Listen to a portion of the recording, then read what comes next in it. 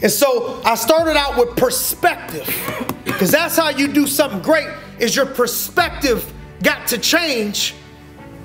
Because your perspective, unless you change it, goes to average, because we're surrounded by average. We're surrounded by people not trying to get uncomfortable. We're surrounded by a world not trying to be great. So it's important to put yourself around people that are pursuing greatness and excellence, on the same mission as you. Because when you get around other people not doing that, you start saying, oh man, I'm grinding. I'm grinding. I'm grinding. You're grinding compared to them, but are you grinding compared to them?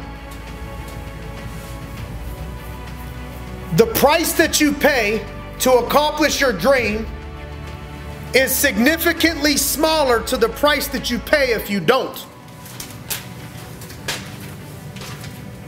The price that you pay to accomplish your dream. You know, to accomplish your dream, you got to pay a price, right? You know ain't nobody gonna give it to you out here, right? You know it ain't free. It's a price that got to be paid.